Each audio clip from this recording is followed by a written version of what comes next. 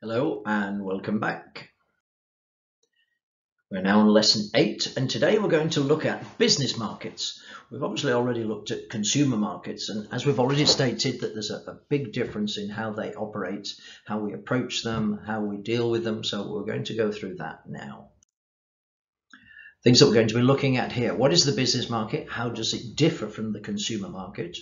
What buying situations do organizational buyers face? Who participates in the B2B buying process? How do business buyers make their decisions? And how can companies build strong relationships with business customers? And we'll also be looking at how institutional governments do their buying as well. Organizational buying is the decision-making process by which formal organizations establish the need for purchased products and services and identify, evaluate, and choose amongst alternative brands and suppliers. The main business markets that we are aware of, if you think transport and distribution, massive market if you consider everything connected, purchase and maintenance of aircraft and trucks and cars and vans, so everything that is connected with that. Agriculture obviously is also another massive market. Construction, forestry for everything wood that's used in those same companies, manufacturing, the actual manufacturing of products. Banking and finance, and of course communications, which literally is everything from your cell phone or a modem up to satellites.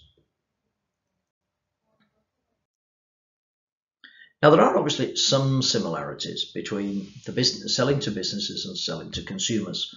So in both cases you would need to understand very deeply the consumer needs, those that are buying off you, regardless if it's a consumer, an individual, or if it's a company. Both you need to identify areas for growth, improve value management techniques, calculate better marketing metrics, competing and growing global markets, countering product commoditization, and gain support for the marketing channels. Some of the main differences, though, however, that there are. I suppose in the first essence, the difference of buying is done much more on a professional basis. We tend to think of people just buying larger amounts, but it's much more complicated than that. We as individuals, we've just gone through the process of the characteristics of a buyer, of a consumer, and in many cases it's done either on impulse or for non-logical methods. When we buy something, we see something, we like it, we buy it.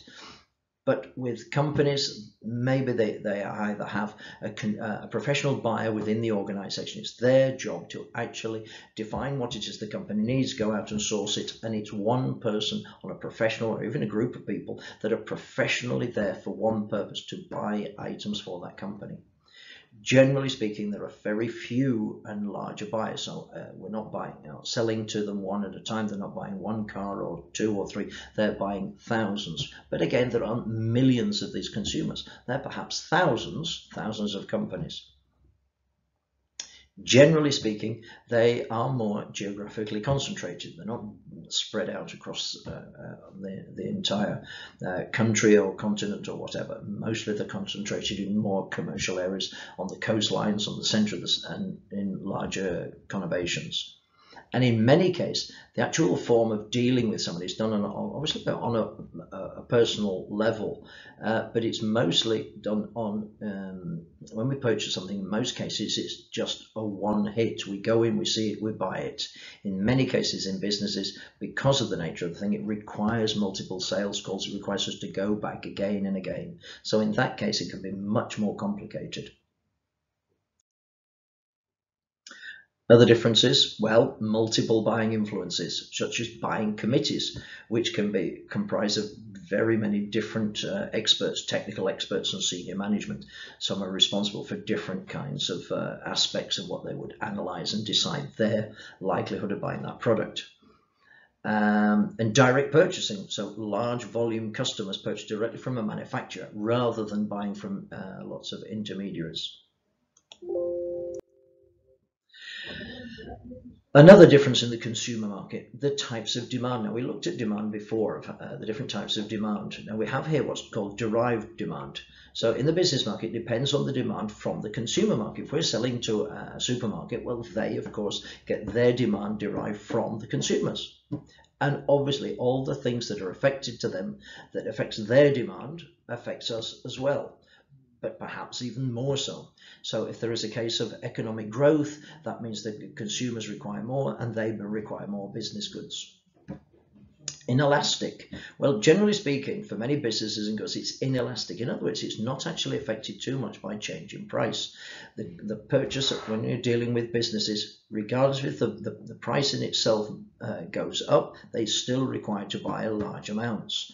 So whereas in a consumer market, a small increase in price may mean consumers stop buying our particular product. It's not that likely in business markets.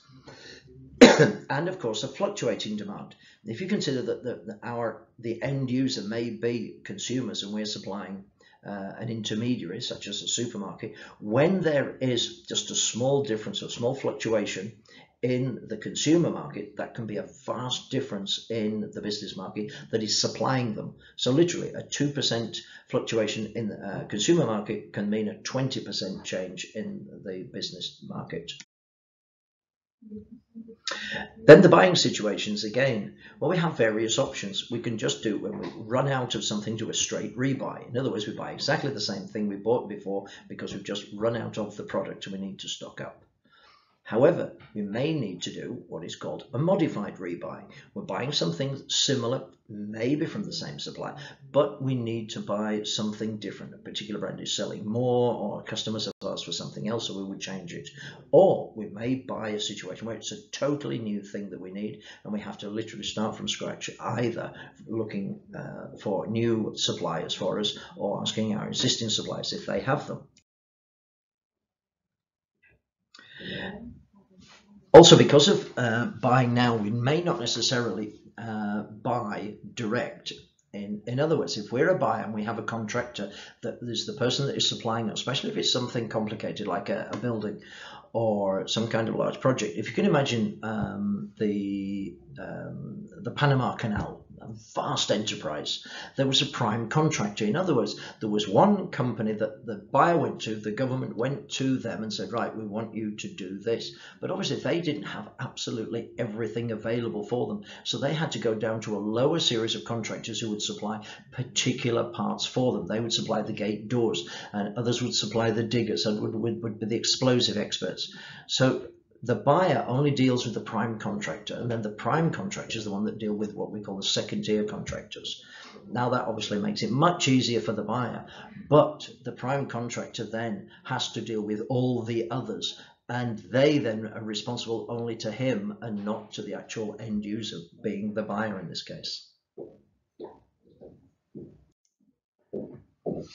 Now, systems buying originated with the government awarding contracts for weapons and communication systems. The firm, the buyer, solicits bids from prime contractors that, if it's awarded the bid, would be responsible for assembling the subcomponents of the system from the second-tier contractors. Many organizations have turned the process around now by adopting a system selling as a marketing tool. So the contractor, the seller, approaches a potential buyer and offers to provide all the organization's MRO, the maintenance, repair, and operating supplies. So system selling is a key strategy in bidding on large-scale industrial projects such as dams, pipelines, and factories, etc. The actual buying participants, if you consider that you're going to sell to a particular company, you've got to be aware that there's different types of levels of people that you'll be going through. When you first approach, it's highly unlikely that you'll be getting the person that's going to be making the decision immediately. So in the first instance, your contact within an organization, if you would think of maybe something along the lines of selling a software system, it starts out maybe with a user, someone who is initiating the actual source because they know there's a new software system that's needed. You approach them. That is the person that is going to be using the system. but they have to go through their bosses and someone who has an influence on this. Maybe it's a technical person within the organization, head of IT or something along those lines. They have an influence because they know the particular kinds of products that are available.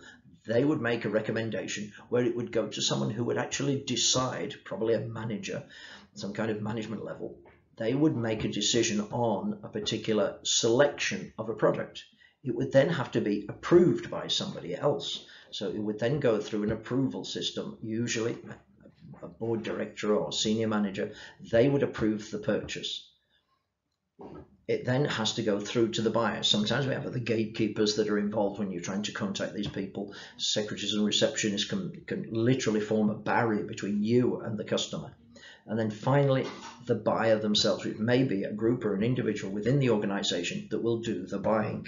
So it's all the way up with one side and then back down the other way to eventually get the purchase done, which obviously is far more complicated, far more time consuming and more expensive to go through this than dealing with consumers.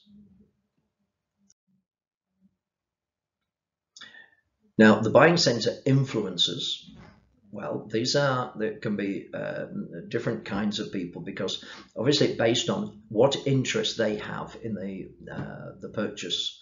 Is it of their interest or not? Is it in their interest to have a particular brand or not, or a particular supplier? What authority do they have? Do they have actually any authority to stamp and approve things, to actually give a certain amount of money or not? What status do they have?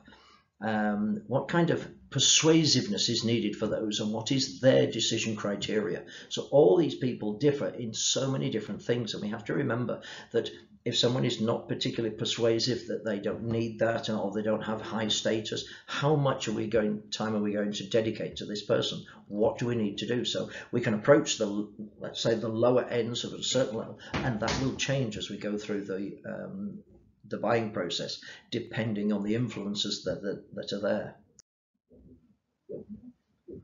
And then who to target? Well, targeting the firms and the buying centers.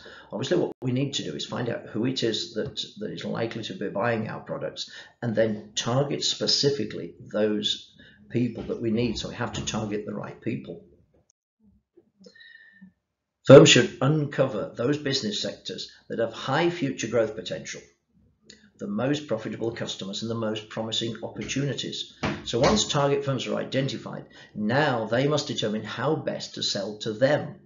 So some of what we have to do once we've decided that we have a potentially good customer, we've got to determine who are the major decision makers within that organization, and what decisions do they influence. What is their level of influence? Because maybe they have to, if they're head of IT and they have to influence somebody else, their bosses, what is their level to be able to influence them? And what evaluation criteria do they use? What is important to them? Is it based purely on function? Is it based on cost? We have to be aware of that as well. So there's an awful lot of analyzing and research that has to go in before we can even approach any potential customers. So the purchasing or procurement process. Buyers typically seek to obtain the highest benefit package from the products and services they purchase in relation to the overall cost of the offering. To compare the offering of one company to another, they will translate costs and benefits into monetary terms. So as such, the marketers must develop a profitable offering that delivers superior customer value, but in numerical terms that can be shown and then proven. Because in many cases, when you're actually talking to someone who is a buyer, he may not be a particular expert in what it is that you're dealing with. They want to see it purely in terms of value. In other words, the benefits versus the cost. Stages in the buying process. We saw this before when we were looking at the tires for the consumer. So it's similar in some way, but obviously it's a little bit more complicated. We start again with the problem recognition, but then we have to develop a description of some characteristics of that which is required. So an additional step. Then we go on to the supplier search. Maybe a proposal solicitation where people give proposals. We then select a particular supplier, then have the order specifications given, and then we have to have a review for the performance later on of how successful that purchase was. In other words, did that product do what it was supposed to do? The problem recognition. Now, the internal stimuli for that, we've looked at how it was individually. Obviously, it's completely different in business terms. Now, an internal stimulus might be something as simple as having low levels of stock we need to replace, a machine has broken down, or maybe a new product has been developed. Now, an external stimuli is similar again in advertisements that will have an effect on us, but maybe trade shows as well. We've seen something at a trade show that would stimulate us to actually realize that we have a problem that is available to be solved. The description and characteristics, well, now we're looking at technical specifications, maybe things like reliability, durability, how long it's going to last, the actual cost, purchasing cost, operating costs, etc. So the product value analysis is an approach to cost reduction that studies whether components can be redesigned or standardized or made by cheaper methods of production without affecting the product performance. Supplier search. Where can we get our supplies from? Usually from things like trade directories or maybe advertisements from trade shows. And obviously this can be done online or in physical. But those are the usual sources where we get our suppliers from. Electronic marketing places take numerous forms, including catalog sites, vertical markets, pure play auction sites, spot markets, private exchanges, barter markets, and buying alliances. The supplier's task is to ensure that they are considered when customers are or could be in the market for searching for a supplier. Marketing must work together with sales to define what makes a sales-ready prospect and cooperate to send the right message via sales calls, trade shows, online activities, public relations, events, direct mail, and referrals. Stages in the buying process continued. The proposal solicitation. Buyers, once they've after they've got their suppliers, they've selected the ones that they're interested in, would invite those suppliers to submit proposals. Now, complex or expensive items will require written and detailed proposals that suppliers who make the cut may often be required to make formal presentations of their proposal, usually to a group of people. Now, this may be a group of people who are aware of the technical aspects of the product, others may not be. Formal presentations, sometimes it must be in writing, so you must be skilled in researching, writing, and presenting proposals. Materials should stress the value and the benefits in customer terms that the customer is going to understand. If you're selling a very sophisticated software system to a company, they may not want to know all the details of how the software works. What they want to know is how much is it going to cost, how much are we going to make from it, what are going to be the benefits, the tangible benefits to us. Supplier selection. Buyers will often specify and rank desired supplier attributes, often using a supply evaluation model. In some cases, companies are reducing the overall number of suppliers they deal with. They want to choose suppliers who can be responsible for large component systems. So marketers should develop compelling value propositions and understand how buyers arrive at their valuations. Now, it may be that in many cases, if they have a larger number of suppliers, it makes the possibility of running out of a particular supplier more unlikely. But most of the time, it makes things far more simplistic. If they have less suppliers, they always know who to go to, and it makes the flow of the products much smoother and easier. The order specification. Now we're looking at particular aspects, the technical specifications, exactly what size or details exactly of the product, the amount, the quantity that they're ordering, and the delivery time. In other words, not necessarily the overall quantity, but they need the when and how those are delivered. Is it 1,000 a day, or 8,000 a week, or 30,000 a month? So when and how many are being delivered? What is their return policy?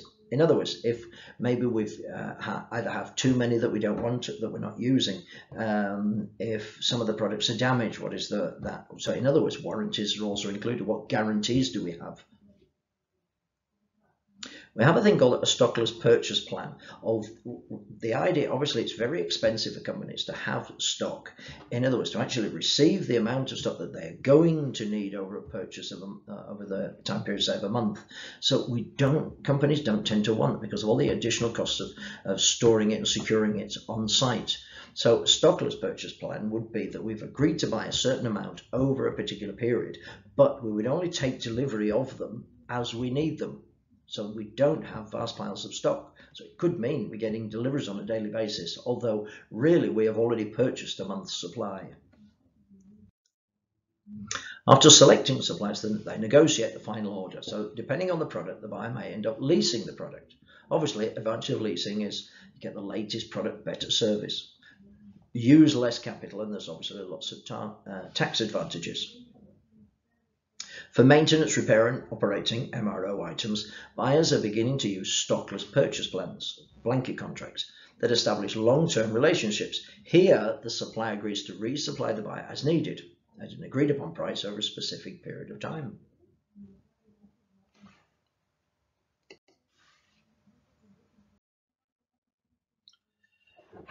And then finally, the performance review. Now, obviously, after we've purchased something and we've been using it, we need to know if basically we're using the right suppliers.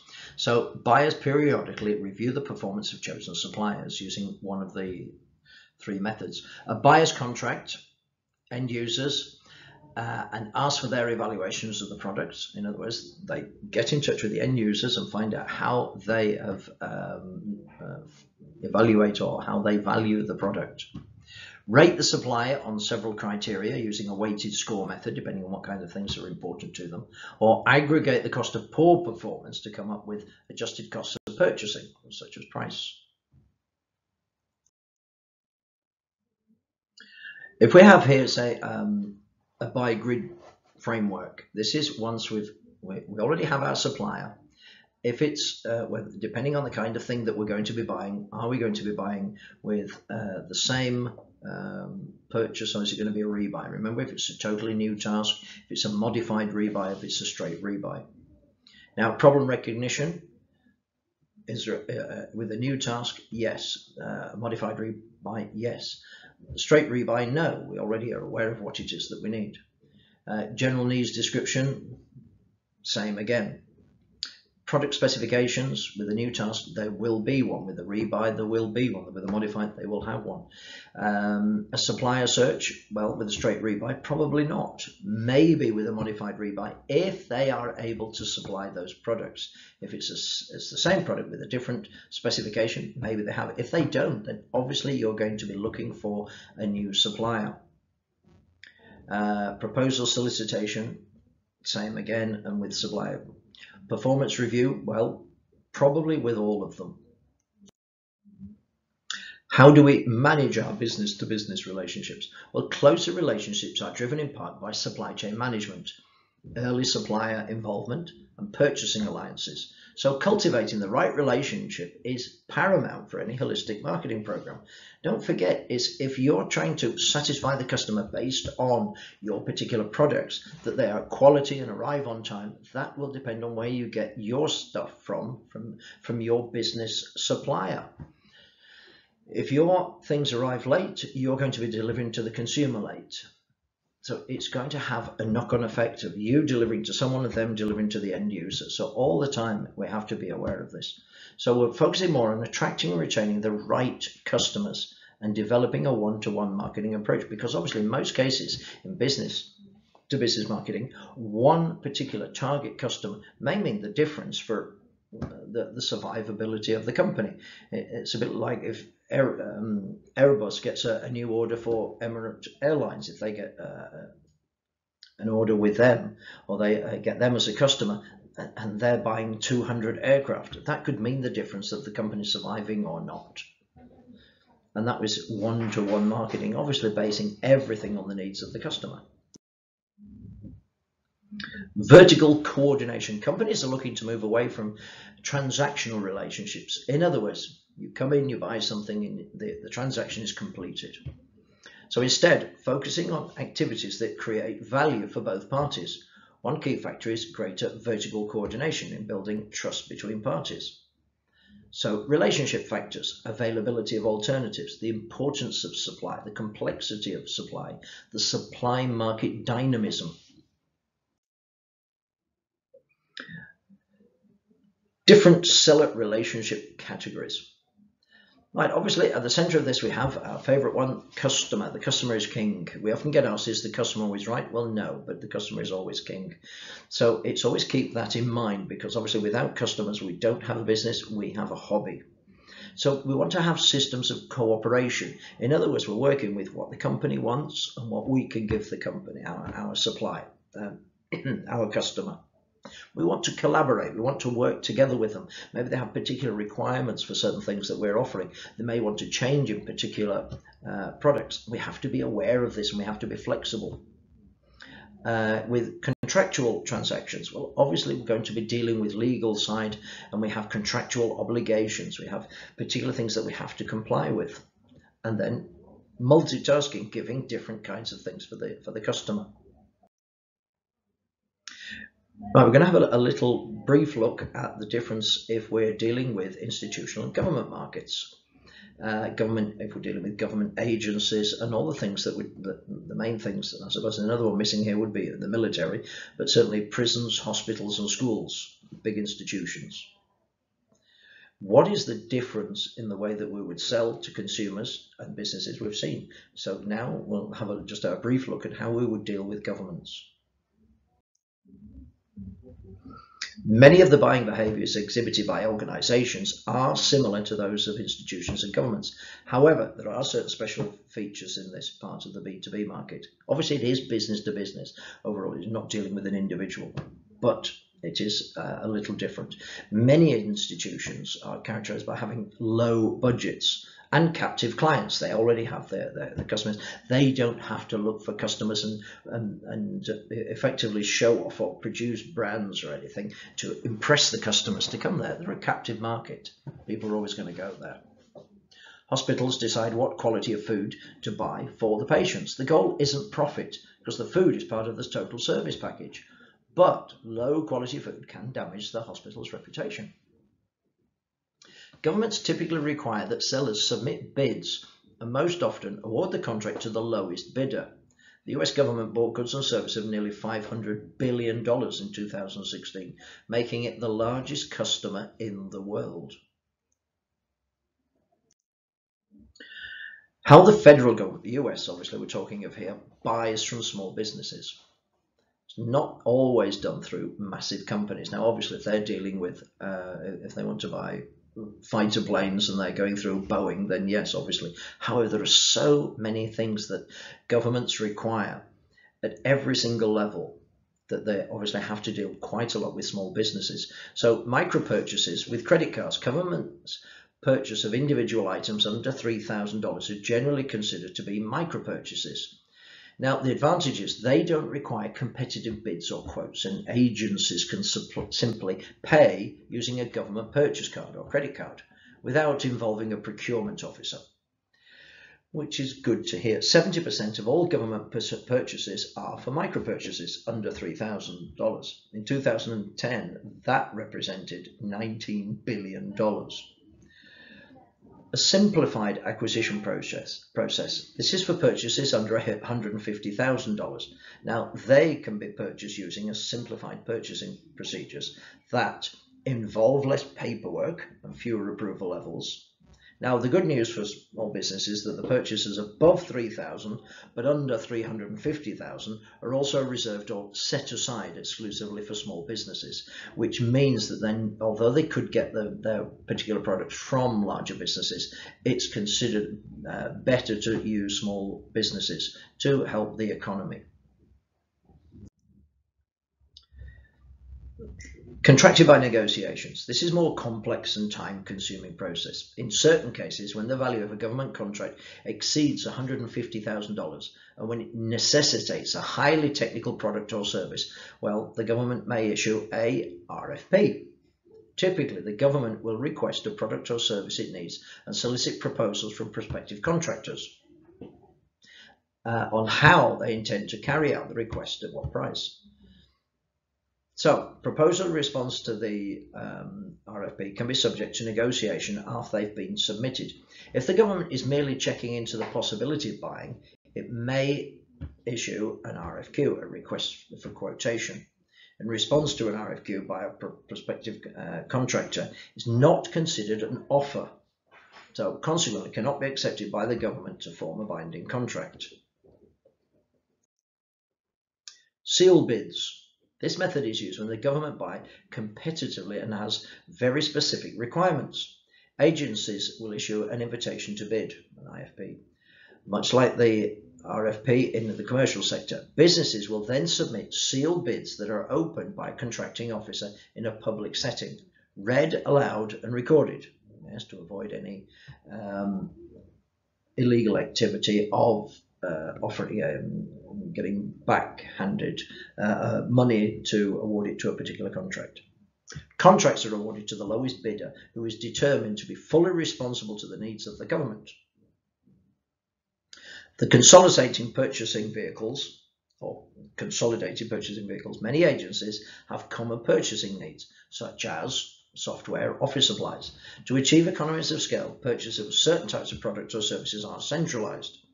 In this consolidated purchasing, acquisition vehicles are typically used, most common being GSA, schedules or government-wide acquisition contracts, called GWACs. These centralized buying vehicles are negotiated by the government with awards to many vendors and used by multiple agencies. And that concludes this section of business to business and government agencies. So I shall see you in the next class. Thank you.